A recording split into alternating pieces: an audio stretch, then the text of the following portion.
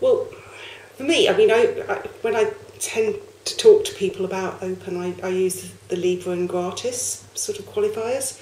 So in terms of research being open access, I think that this is obviously important to researchers, and not just to researchers, but people, public members who are doing research.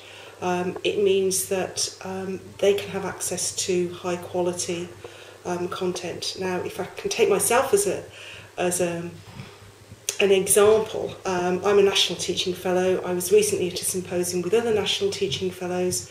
We're all still active to some extent in education, but if you are not tied to an institution anymore, you don't have access to institutional libraries.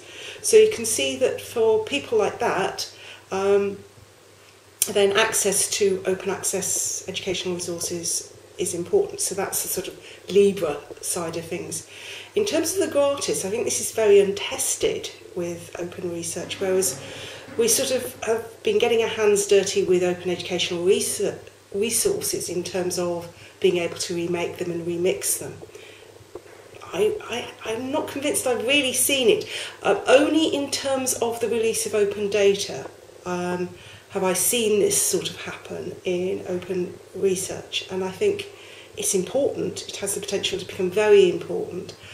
I'm not sure how you resolve this issue about ownership and trust, and if you've carefully worded a research journal article, whether you'll be happy with somebody taking that and reworking it.